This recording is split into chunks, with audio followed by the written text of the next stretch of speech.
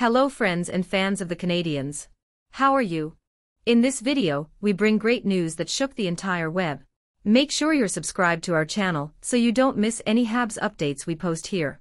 The Montreal Canadiens acquired Jonathan Drouin 6 years ago and immediately signed him to a 6-year contract worth a total of $33 million. His time in Montreal would prove to have its ups and downs, but mostly he did not live up to the high expectations that were placed upon him when he was acquired. Drouin had been drafted 3 years earlier by the Tampa Bay Lightning 3rd overall, and they traded him to the Habs for Mikhail Sergachev. Sergachev has gone on to become a top 4 defender, if not a legit top pairing guy, and will be starting the first year of a new 8-year contract that has a cap hit of $8.5 million this season. He is a big, skilled, two-way defenseman who can play a ton of minutes in all situations. Drouin was drafted as a winger and thrust into a first-line center role when he arrived in Montreal. He scored 13 goals and 46 points in his first season with the Canadiens, and then matched his career high with 53 points the following season.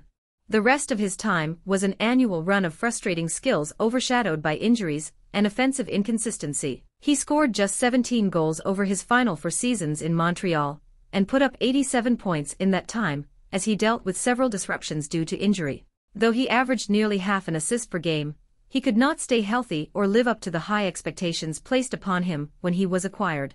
Drouin was a free agent this summer and signed a 1-year contract with the Colorado Avalanche, where he will try to rebuild his hockey career on an $825,000 salary. He has as good a chance there as anywhere, as he will likely be given a chance to play alongside Nathan MacKinnon. Though the Ste Quebec native won't be playing close to home next season, he hasn't forgotten about the charities in the area.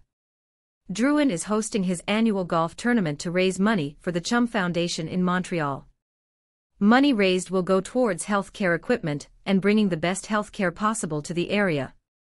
Considering Drouin's time with the Canadiens did not go as planned, it says a lot about his character that he continues to do charity work in the area before he embarks on his next hockey adventure in Colorado. Now leave your message for this Drouin action in the comments. If you're new here and want to keep up to date with all the information about the Canadiens, subscribe to the channel and turn on notifications so you don't miss any updates. Thanks for watching this far. Until the next video. Go Habs!